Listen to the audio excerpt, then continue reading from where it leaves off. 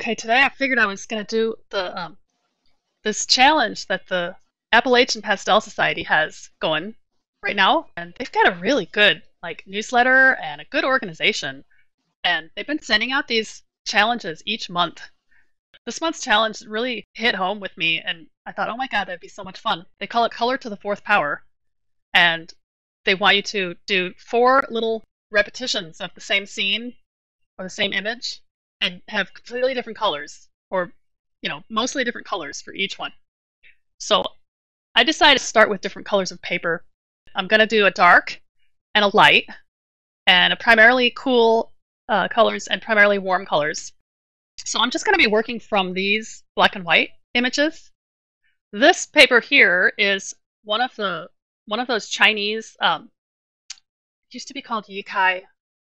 Okay, I need more coffee. I can't think of the name of this paper, but you can get it on Amazon now.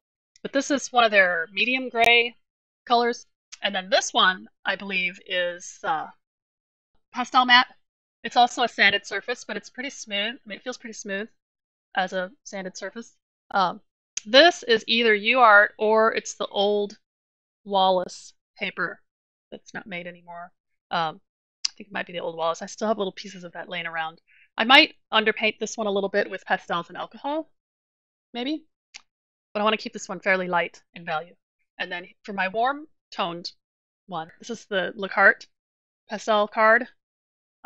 This one cannot get wet. So this will be a completely dry application pastel on that one.